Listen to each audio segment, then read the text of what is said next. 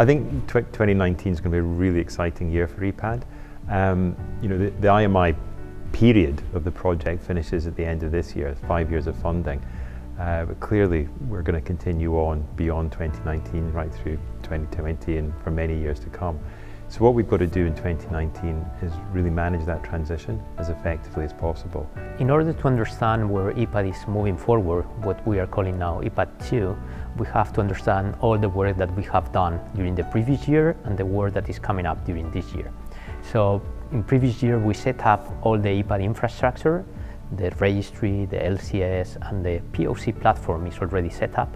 Now we have to accommodate that for EPAD 2. What does that mean? We have to build up the sustainability phase of the project in order to make this flow extremely easy and sustainable over time. EPAD has been built to really facilitate proof of concept trials. Now, we started a few years ago, and these are really exciting times because by now we have many sites already up and running to do phenotyping of their subjects who ultimately might go into a POC trial. So these are really exciting times, more because we also built the platform to really facilitate a quick startup for these POC trials. So it looks like we might make the goal of EPAD very soon.